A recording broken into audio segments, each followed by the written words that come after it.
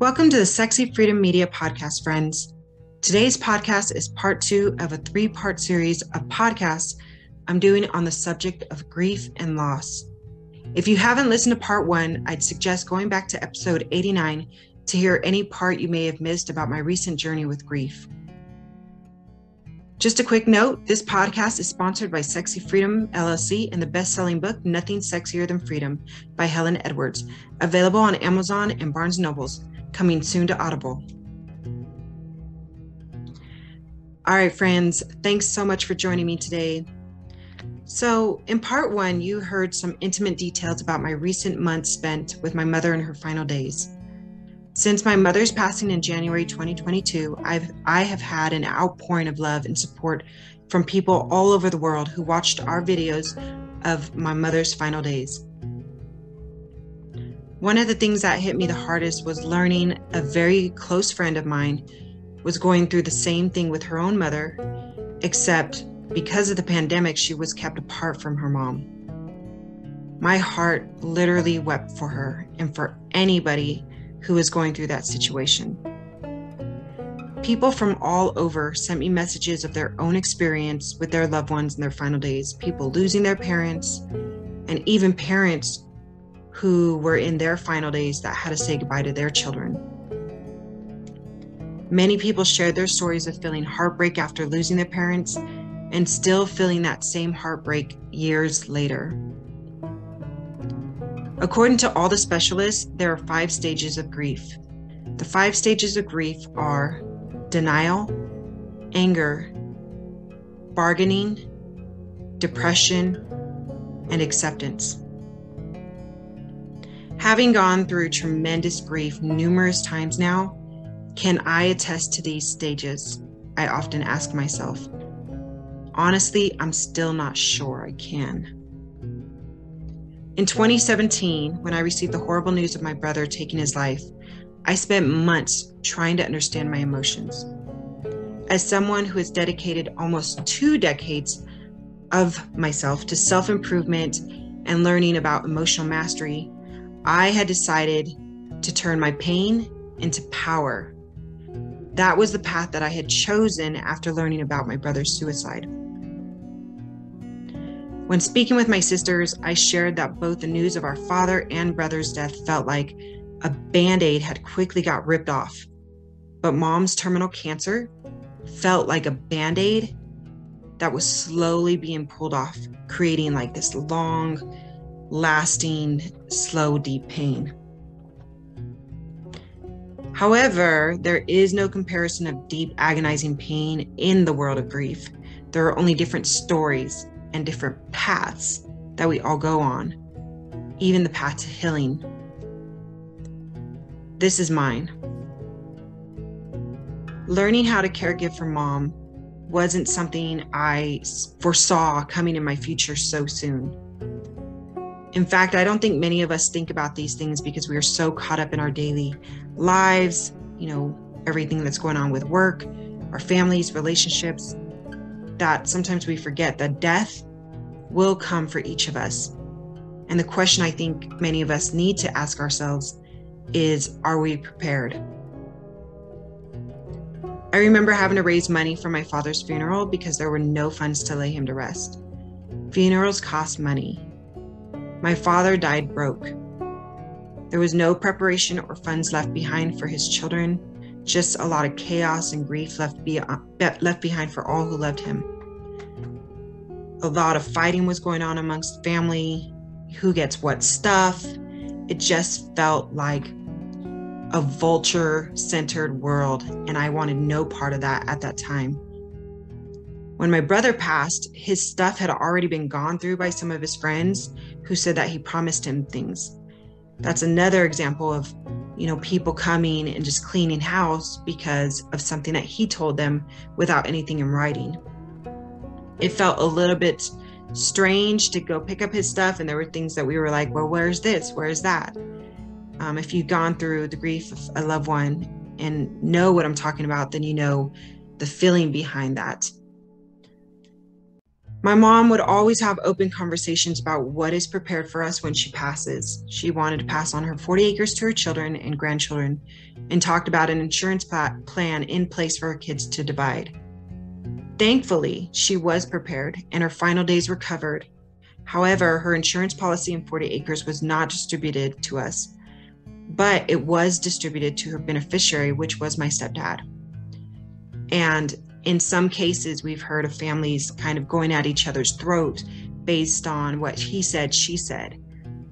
But my stepdad was her person, was her husband.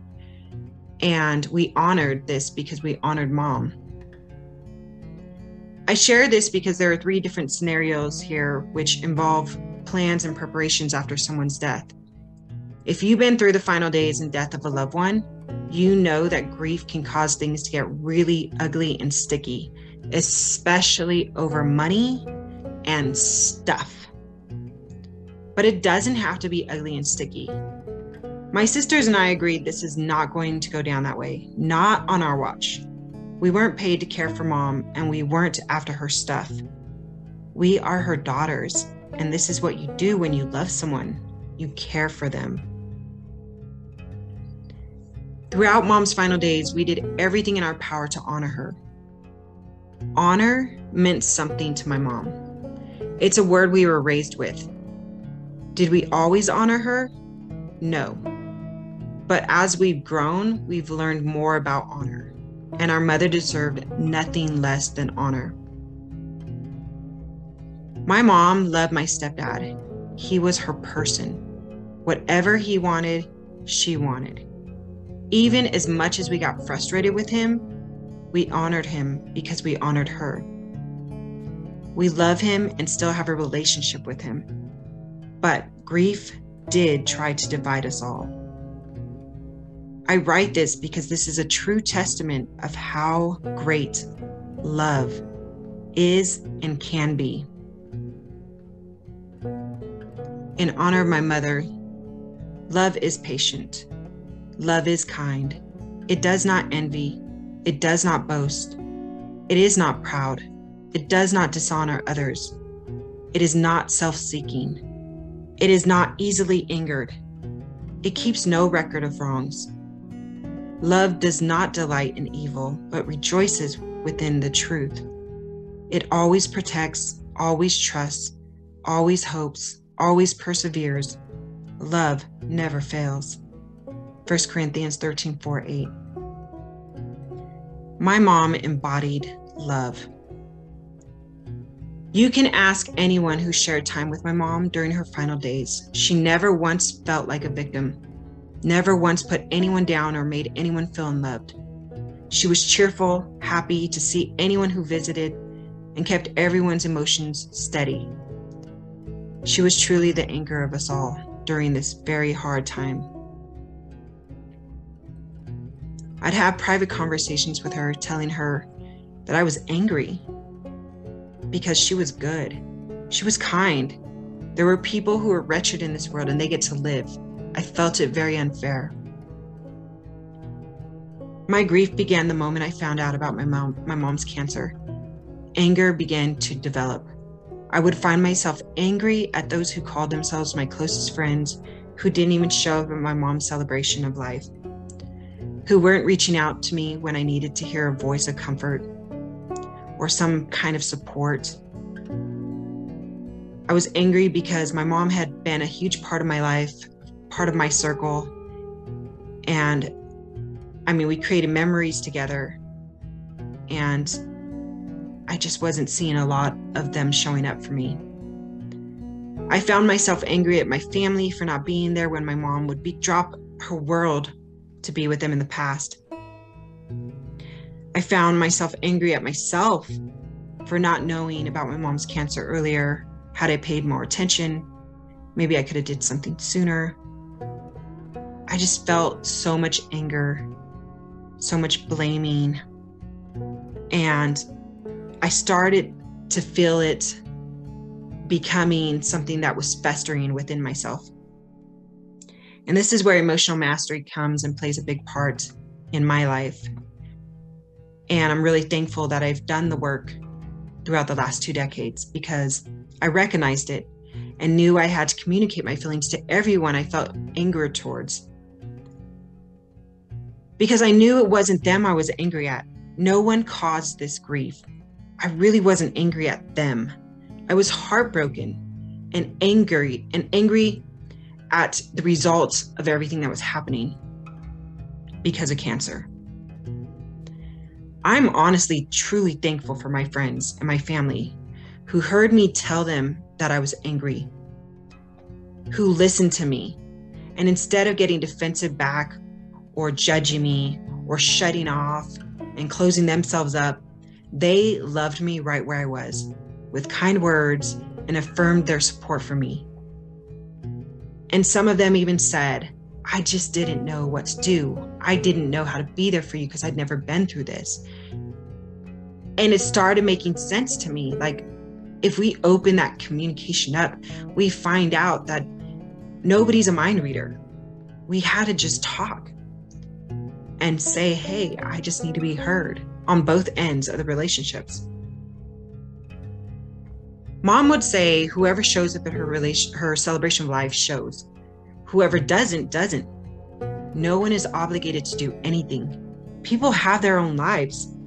It doesn't mean people care less if they don't show. People can love from wherever they are, and that in itself is a beautiful thing. My mom was really wise, and I would spend time with the sunrise each morning reflecting on her words, asking the big universe for strength. Every day, I would tell my mom about my emotional roller coaster and dealing with my anger and how I'm learning to manage it during all that was going on. She would tell me, you know what, Nan? I raised some strong girls. Yes, she did. Each of my sisters, Melissa, Kathy, and Mitzi, are all so much like our mother.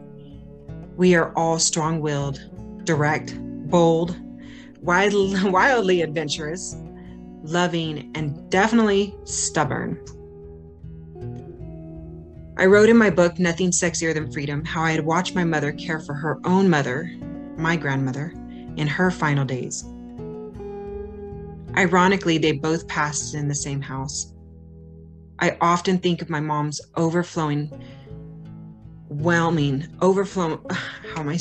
excuse me. I'm trying to think of the best way to say this. I often think of her overflowing of compassion that she gave to others, that this is why it flowed back to her in abundance. Throughout caring for Mom, I couldn't help but think about all the sick and disabled who had caregivers of their own who were strangers caring for them, or the ones who have people who just go in and do their jobs and leave. See, my mother was a caregiver, and I'd been able to go to work with her many times and meet some of her clients. She was always so fun and nice. All her clients loved her. Mom also would share stories with us of caregivers who were cold and bitter, some who would get fired for being abusive or for theft. Even caregivers in hospices were cold and nasty. The thought of so many out there not receiving the same love and honor that my mom was getting made me sad. But at the same time, my heart opened up for those who were out there caregiving and spreading love and joy to those who were in their final days. Those caregivers, nurses, and hospice care workers need some big rewards because it's truly honorable to share love and joy with someone in their hardest moments in life. When I say my mother taught us the wisdom of life and now the wisdom of death, she surely did. It's been almost 2 months since my mom's passing. I am still crying every day, and that is okay. A good friend of mine sent me a message that she wakes up in a funk sometimes and she gets frustrated about it. I told her I get it. I wake up every day sad. Every day. But I wake up, take a breath, and know the choice is mine. The choice to get my ass up, work out, and put a smile on my face. The choice is mine. This doesn't mean I'm getting past grief, but rather living alongside it and still choosing to love myself. I've found a new freedom in this choice. It's allowed me to let go of the idea of fixing myself or trying to fix anyone else. The wisdom of my mother's final days has shown me that we each have our own personal journey and also an unknowing number of days to experience this journey. I've learned to let go of so many attachments I've had to obligations and assumptions I didn't even know I had until I was going through this. Like filling obligations to friends and assuming those obligations back to me. I've realized those who choose your friendship and to intentionally water that friendship do so at their own desire. Obligations are to be eliminated because that is not freedom in the friendship.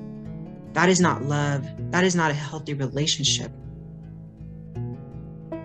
There is this gift of bliss when you are able to feel secure in relationships that are based on love and not fear.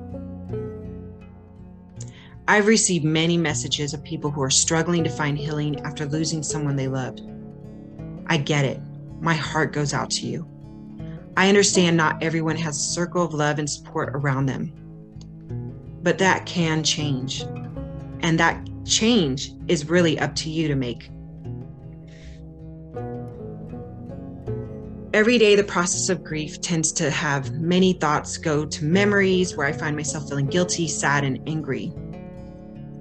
My thoughts begin to run rampage sometimes, but recognizing my thoughts and acknowledging my pain allows me to stand in my strength. Yes, I am sad. Yes, I am heartbroken. Yes, there are many who struggle, and some days I do too.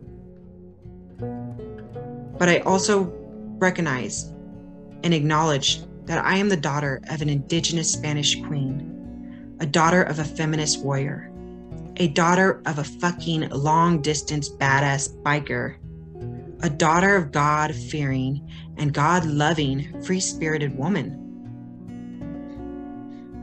My mother raised me to be strong, stand strong. Even when I want to weep all day in bed, I can feel her heart within me, pushing me back up. Just because I lost someone and the pain is often numbing and horrendous doesn't give me permission to be an asshole. As I've learned this, when I spiraled out of control one night, repeatedly calling my sister a bitch, the next day feeling remorseful and apologetic, my sister, standing in the same strength of mom, forgave me, loved me, and laughed with me the next day. Is my anger gone? Hell no, I wish it was, and I'm working towards, healing that anger inside of me. I still have days when I'm angry, when I want to yell and scream. I have days when I feel numb and want to drink myself to sleep, just so I don't have to face the darkness of my soul, the grief. Just so I don't have to face or accept that my mom is gone. I've stepped back from much of my work and shifted my energy because of this. I know I need me more than anything right now. Just today, I walked through the house and wanted to just start packing my shit and throw shit across the house. I wanted to scream and break things.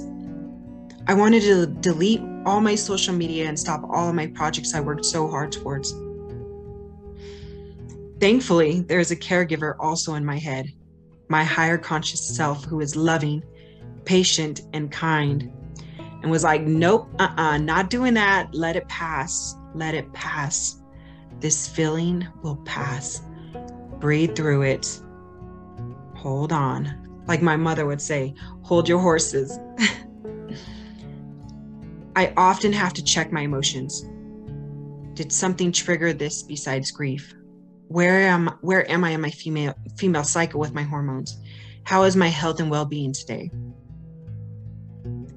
These are questions I ask myself. I always do an assessment of myself when I feel myself about to self-destruct. I refuse to become destructive. I know exactly where that leads me. Last time I let grief overtake me, I found myself in jail. Yeah, I can't allow that to happen again. Y'all, don't allow that to happen.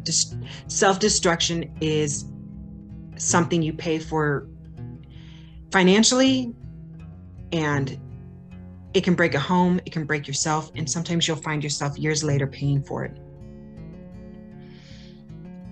My heart is broken, but that doesn't mean my soul has to break too. I can hear Mom saying now, "Don't worry about me, baby girl. I'm flying high with Richard now." Richard's my baby brother. "We are good. You got to let this anger go, and you got to live your life, mija."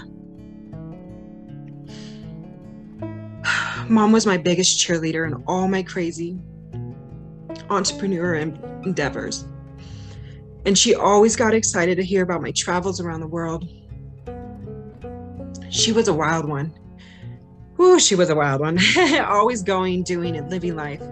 She was super adventurous, probably where her kids get it from. She had even planned to come to Wyoming again to spend a couple of months with Rob and I right before the news of her cancer. She had future plans. I'm going to pause right here because I got to say this. You know, you got to ask yourself this: what would you do if you only had one more year with your loved one? What would you do if you only had 6 or even 3 more months with them? Because the harsh reality is some of us will actually have to face these questions. And the worst part of it is none of us know if that hand will be ours until we get that news.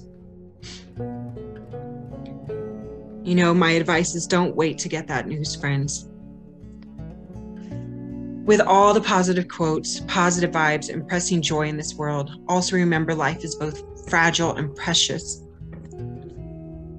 I've been thinking a lot about gratitude lately, a lot of gratitude, and the overwhelming amount of gratitude I'm starting to feel for people who are in my life, who have chosen to be in my circle, who have chosen to water the relationships with me. Think about the ones in your circle. Who are they? They're investing their energy in you, energy that can go into other things, other people, other investments. Today, take some time to tell someone you love them. Maybe send them a surprise gift or letter or a message sharing your appreciation for them. Show some kindness without expectations. Show some gratitude and appreciation for them today. Maybe dance with your loved ones in the kitchen. Surprise someone with flowers. Do something daring you've always wanted to do, even if it's just dancing in front of the camera. Even if it's speaking up and being vulnerable about something that means something to you. Give yourself permission to live alive today, right now, in this moment. Sometimes we all are waiting. I just need to wait till I get my check. I just need to wait till after the 15th or after the 24th or whatever date it is. I just need to wait until this month slows down for me. What are we waiting for? You know, a lot of people say, I don't have any regrets because everything that happened in my life has brought me to this point. And you know what? Maybe I might be the first person that admits this, maybe I'm not, but I do have regrets. Because there's nothing in my mind that tells me I wouldn't came to this place any other way. But there is actually. The more I think about it, I'm a strong woman.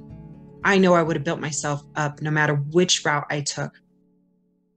But my regrets are that I didn't spend time when I felt the calling to spend time with somebody I loved. I could have spent more time with my father. I could have spent more time with my brother. I could have spent more time with my mom. But I waited and I put excuses on my plate, a plate full of excuses. I'm not doing that no more. I told myself, no mas, no mas. If you feel silly for telling somebody how much you love them, then that's work that needs to get done still. You know, if you feel like you don't have the time, we're gonna make time, woman. Okay, like this is my higher conscious is like, girl, queen, listen up, baby doll. I'm in control now, and gratitude's taking over. Love is taking over. Love is taking over. It's okay to not be okay, but also lift yourself back up and time again. No matter how many times you fall, no matter how many times you tear up, it's okay to smile alongside pain. It's okay to be human and make mistakes along the journey. It's okay to not know all the answers in life. And it's okay to step back, to reevaluate your life, and to shift your energy back to you. I'm a coach. I'm an author. I'm a speaker. I'm a podcaster. I'm a retreat leader. But you know what else? I'm human like you. And I know that it's okay to be vulnerable. It's okay to be human. It's okay to cry. It's okay to laugh. It's okay to dance. It's okay to scream. If you're out there grieving, my heart goes out to you. Let's be kind to ourselves. Let's be patient with ourselves and heal softly. I love you. Thank you so much for listening to part 2 of this 3-part podcast series on grief and loss. If you'd like to send us a note of your own journey or give a shout out to a loved one, you can email us at SexyFreedomNow@gmail.com. Follow, subscribe, and leave us a review by clicking the link in the show notes. Stay tuned for part 3. Also, thank you for all the continued support and reviews, friends. I'd like to give a special shout out to all my love and to all my friends out there, specifically Rob and my son, who's been so supportive. A shout out to my friend and my mom's friend, Darlene. You are a great friend to my mother and to her daughters. Shout out to my big queen energy girls, Danita, Shreddy, Jessica, M, Michelle, Leah, Cass, Liz, Yolanda, Rachel, BJ, Delina, January. Thank you so much for being my circle of queens who lift me up. Beth, thank you so much for being there. Thank you so much for anyone who I haven't mentioned that reached out to me. Adriana, Sarah, thank you so much. Thank you. Glenda, thank you. I'm just thinking of names, anybody I may have forgotten. Thank you so much. And to my warrior siblings, Melissa, Kathy, Shark, I love you all so much. Thank you for listening. Till next time, Ahia.